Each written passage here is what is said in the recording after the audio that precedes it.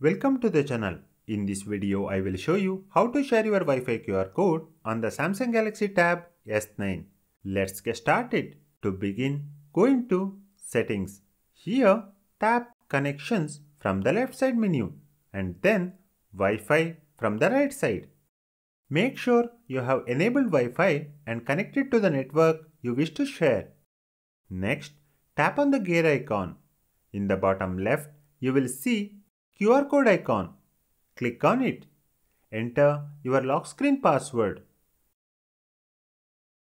Here is the QR code for your Wi-Fi network. You can share it using Quick Share, Nearby Share, save it as an image, or share using other methods. That's it for this video on how to get a Wi-Fi QR code on Samsung Galaxy Tab S9. Please hit the like button and subscribe to the channel if you find this tutorial informative.